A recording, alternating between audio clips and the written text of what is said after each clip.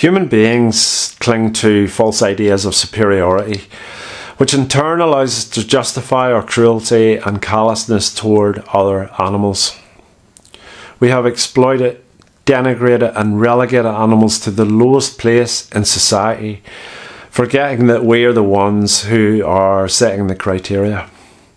We have created a man-made divide, and it's almost like we fail to realise that every species on this planet is by definition unique.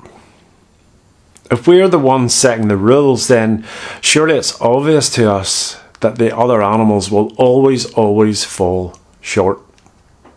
So what if the criteria were different? What if value was determined by how fast you could run, or how far you could swim, or the ability to fly? How would human beings measure up then? The point is that the differences between human and non-human animals are not absolute, but rather a matter of small degrees that get smaller and smaller the closer we look.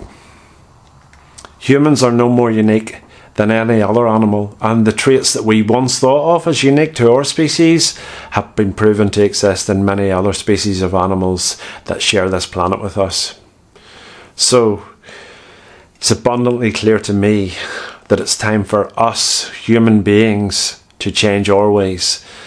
We need to accept how we have made other beings suffer so terribly and start to use the traits that we are so proud of, or much lauded intelligence or morality, and our communication skills to create a kinder, more compassionate world for all its inhabitants.